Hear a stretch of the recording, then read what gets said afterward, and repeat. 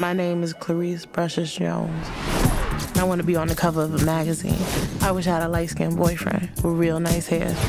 But first, I want to be in one of them BET videos.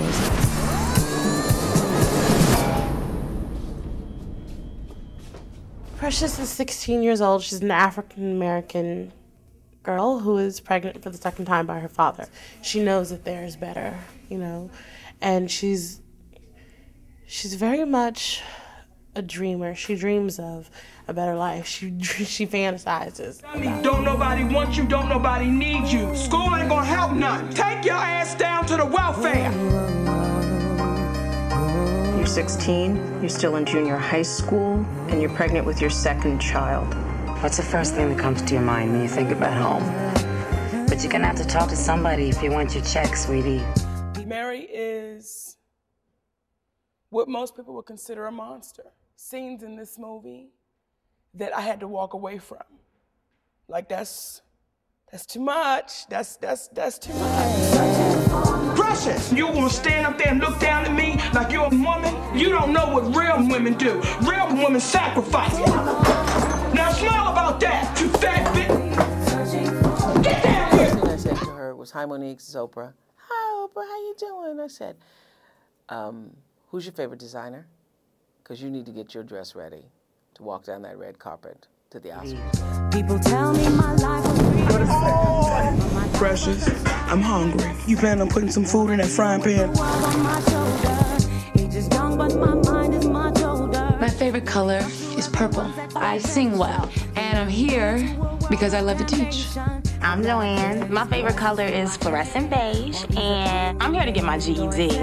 Clarice, something you do well? Nothing. Everybody's good at something.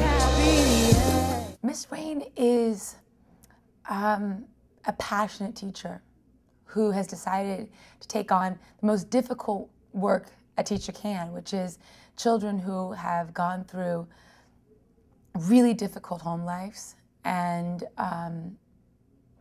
essentially have really not gotten the education that they need. Miss Rain doesn't have any children herself, and I think her class, her students are her children. Can we talk about the abuse in your household? You know what I'm talking about. You sit there and judge me, and you write them notes on your pad about who you think I am. It was difficult when Gabby and Monique and I did that scene together, for all of us to keep it together, because it's a really emotional scene where a lot of information is revealed, kind of through my character in a lot of ways. So we were crying and hugging each other and getting through it in the outtakes, but during those scenes, I had to be really stoic. When you ask people that has allowed their children to be abused, you never really get a clear answer, because it's something that when you look up years later, you're like, oh my God, what did I do? But while you're in it, most people don't even look at it as being abusive. In the book, we also are asking some real questions about what is family. You know, we see the biological mother as a horrid perpetrator. Well, who is family now? Is it Precious and her newborn? Is it the community who she belongs to? Nobody loves me. People do love you, Precious. Please don't lie to me. Love ain't done nothing for me. Love beat me, make me feel worthless. Your baby loves you. I love you. It's a story about more than just sexual abuse or, you know, AIDS. It's more than that. It's about people.